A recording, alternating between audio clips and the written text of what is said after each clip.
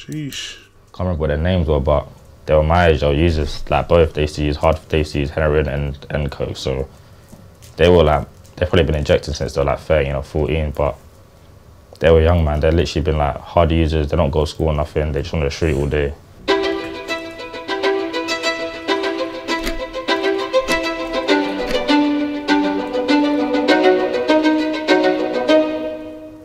I grew up in Barking up until I was about 10.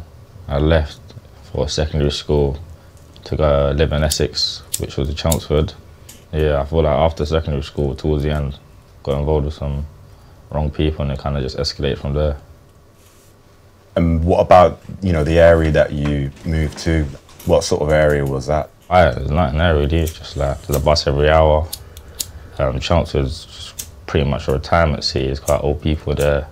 There wasn't a lot of black people around me. I feel like that kind of just gave me like a boosted ego where I used to just act like a bit outlandish with things, innit? Just because I was the only kid there that was a different colour, and I just feel like kind of pushed me to have that narrative of being like a naughty kid. I feel like at the time I didn't really have much role models. Like, I don't speak to my dad, so I don't have a father figure to kind of lead me the way, to show me that, yo, this is not the right thing to do as a man. But yeah, I don't feel like I had much. I feel like if I had any role models, it was the wrong people and they were showing me the wrong ways of living. We start going to parties with older people and they start doing different drugs rather than just smoking weed and drinking alcohol, start popping pills and stuff and doing like ket and stuff like that. And I feel like from then, the people that were selling it, I was good friends with, innit? So we just kind of grew and then start selling it with them.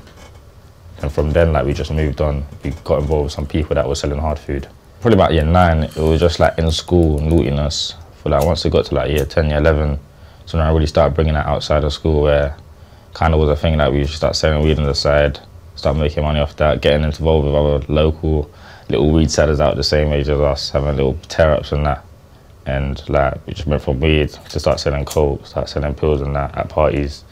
Then we went on to like selling hard food where we kind of like got involved with this one guy telling us to go out to Brighton and that different places. So we went, I think it was like 15, 14.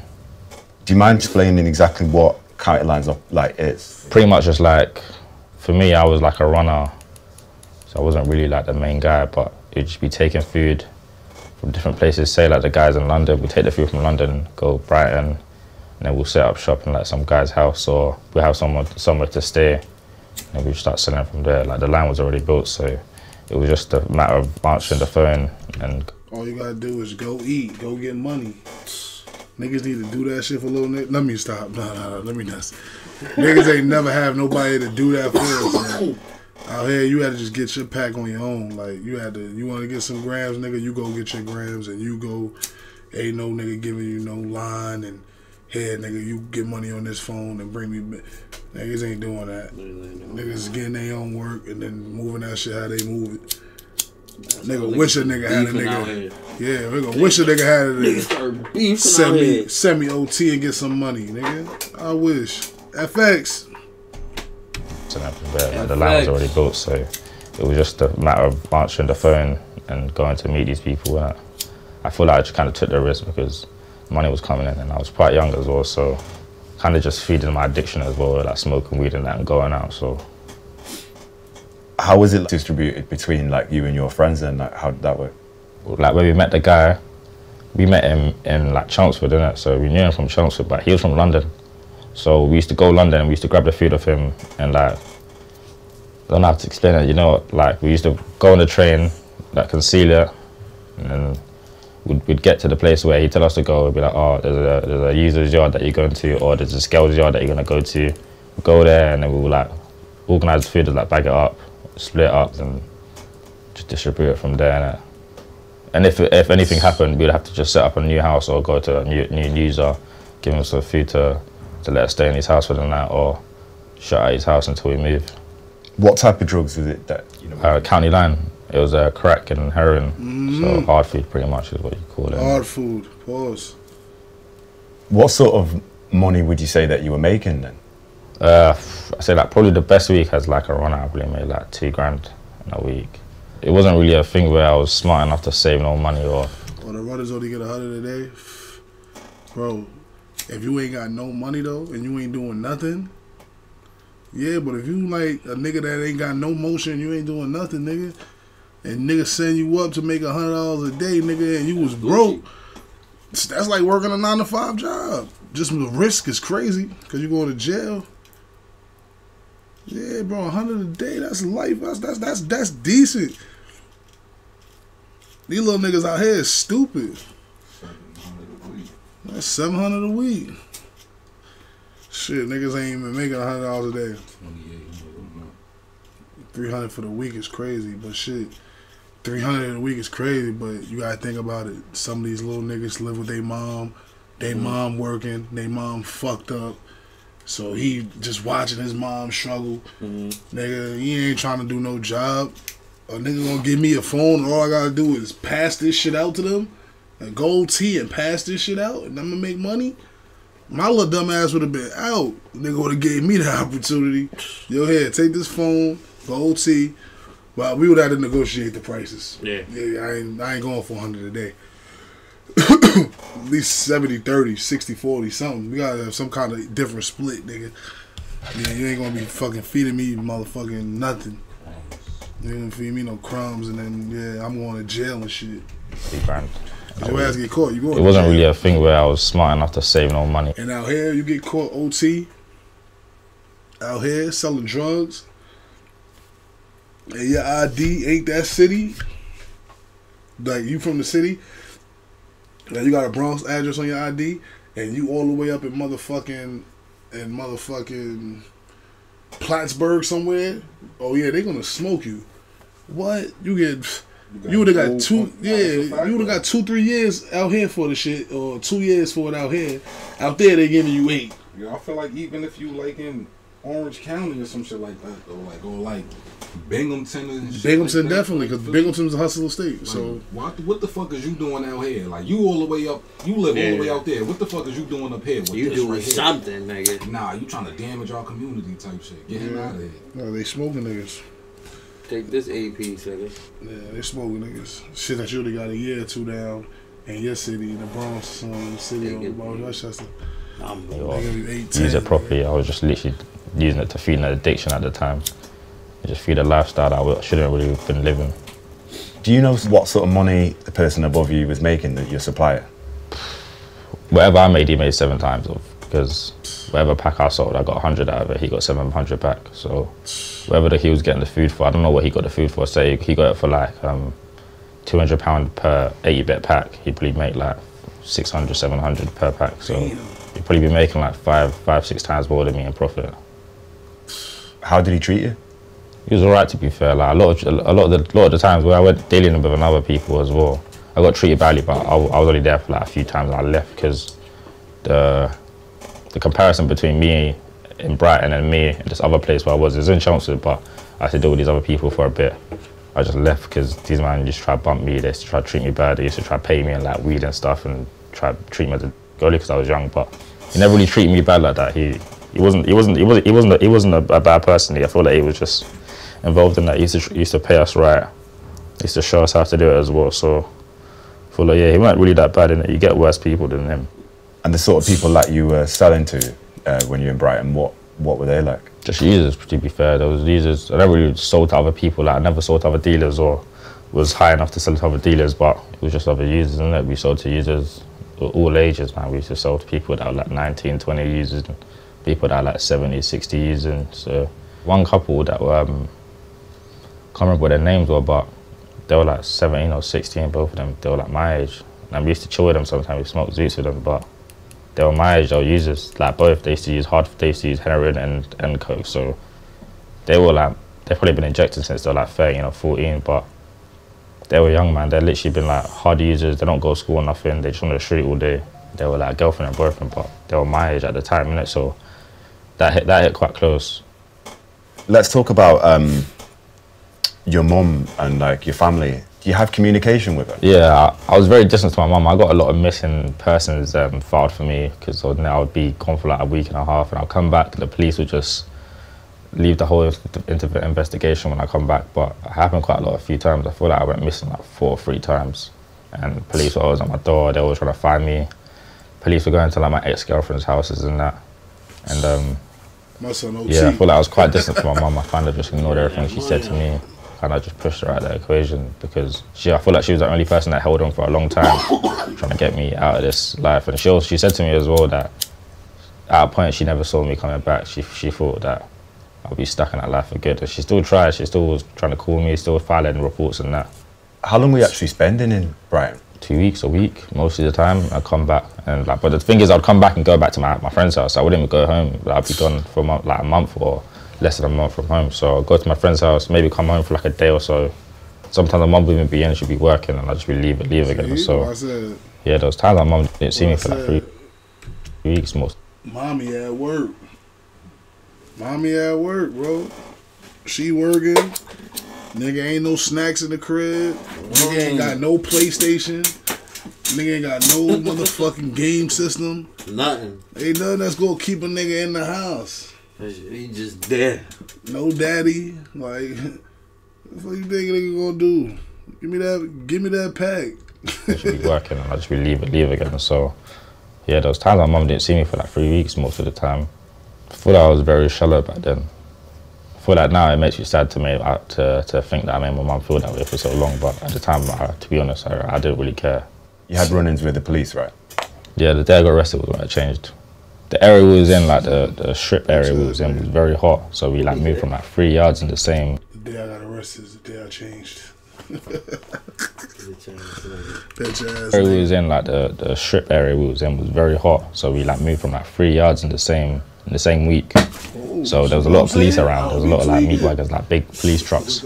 So I feel like they kind of really clocked onto us, but at the time I just kind of brushed it and just kept on moving houses. So it got to a point where I moved to this one user's house, and when I've gone out to go back to London, actually I've run out of food. I ran out of dark, and I only had light on me. So I was gonna go back to London to get more food off my supplier. And I've come out the yard and there was like police everywhere. Like there was police on the roads, there was police on bikes, and I tried to cycle out and run away, but I got caught, obviously, and I got taken to cells for that day. How did that feel sort of when you were in the cells? I feel like when I first got arrested initially, it kind of hit me because I didn't have anything concealed. I had everything on me that could have got me jeopardized or put me in jail. So I knew that at the time I was caught red-handed in it. So in cells, when I was waiting to be searched, yeah, I was stressed. All I could think about is, what's my family gonna think? What's my mum gonna think? Because my mum didn't actually know that I was like shotting hard food. She knew that I was selling drugs, but she didn't know that I was shotting like crack and heroin at the time. So she found out after I got arrested. Did you call her when you were in there? Yeah, they asked me to call my mum because I was under 18, so I had to call my mum to get my mum there. What did she say when you called her? I don't actually remember, to be fair, but I just remember being like proper stressed. Maybe I remember the phone call made me sweat a lot, so I was stressed out at the time. What was it that you were charged with? I got charged guilty on basis for intent to supply, so I didn't get any jail time. I got put on tag for a year. I got arrested for having a bladed dart call. That nigga said, when I got arrested, that made me change. That nigga didn't even go to jail. Yeah. He didn't even do it yet. You did it? No. So he ain't get no jail time. Yeah. On tag for a year. I got arrested for having a bladed dart call. Punk ass. Got arrested for a robbery as well, but it was only like a minor one where I just stole some clothes of some guy. It was a slow month. And it was like another assault as well. But this was something completely different. So I had all these at the same time that I was going to court for. Nigga, I don't know. So it was a slow month for Lad Bible. They said we should go get somebody. You come here. Nigga just walking down the street. They just grabbed this nigga off the street. Like they was just like, Hey, you come here. You better do some shit. Tell me. No, matter of fact, listen. Make up a story right quick. Make up a story. So I had all these at the same time that I was going to court for. I don't know. So I saw my cousin go to jail at the time as well for the same thing, and he's gone to jail for like 20 years now. So I was thinking, it's not worth it. Like, it's quick money. It's not worth it. As soon as I go to jail, I'm going to jail for like 7 years. So it's gonna completely just even out. Like I'm gonna make £0 in jail. Do you know what I mean? So 7 years is gonna be. It's gonna add up to a normal wage if I just live a normal life. Do you know what I mean? Or get my qualifications and live a comfortable life rather than having to look over my back all the time and spend time in jail. Because I didn't put anyone's name down. I didn't get anyone in trouble for what I did, so it kind of let me push away without no repercussions. Do you know what I mean? I know there's a lot of other kids in different situations where they've not been stupid about it, but they've got out by snitching on the people that they work with, and they get like maybe stabbed or get like threats made towards them. So yeah, it was difficult in the fact that like I lost a lot of friends. All the friends I was with for that whole time, I was friends with for a long time. Like friends with since I was like early teens. So completely lost friendship with them. Didn't speak to them no more. And shortly after, I found out both of them, my mates, they went to jail. So it wasn't the fact that I could even speak to them. So yeah.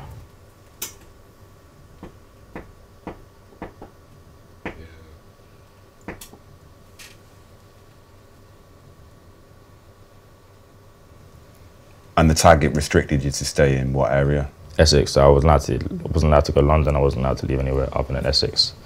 And I'd have to speak to my parole officer if I wanted to go anywhere more than 30 miles out from my house. My curfew was 9 o'clock, so it wasn't too bad, but I couldn't stay out after night or anything. I couldn't go out and do things, do you know what I mean? I was located every single second of like my life for the time I was on it. And I kind of learned quite a lot on my parole officer. He was really nice, to be fair. Like, he was a good person. He wasn't one of those guys that were trying to indict me by letting me tell him information and get me done for it. He was generally trying to help me. And I feel like I built a trust with him over time, and I feel like I kind of opened up to him quite a lot. And he showed me like what I was doing weren't really helping. And I feel like he opened my eyes, to be fair. And in terms of like what you focus on now? Just boxing, really. I just finished college. I've done my level 4 in engineering.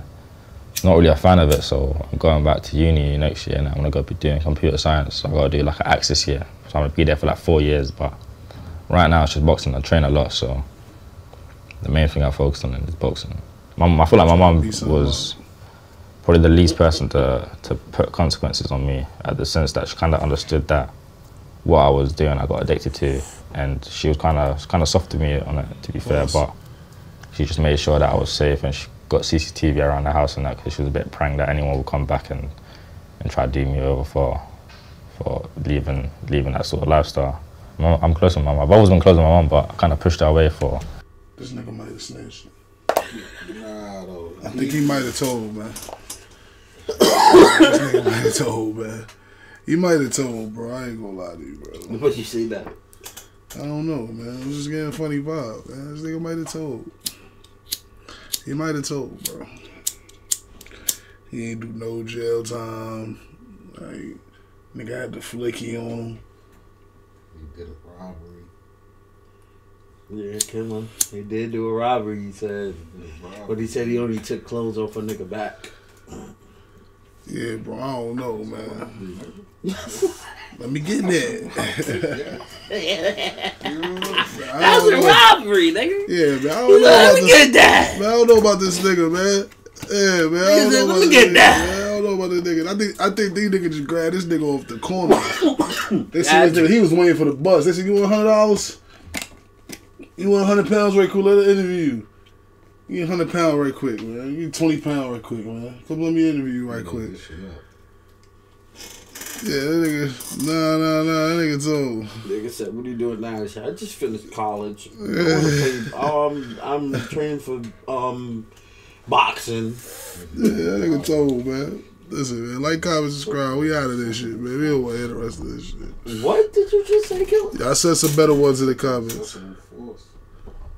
He did a robbery.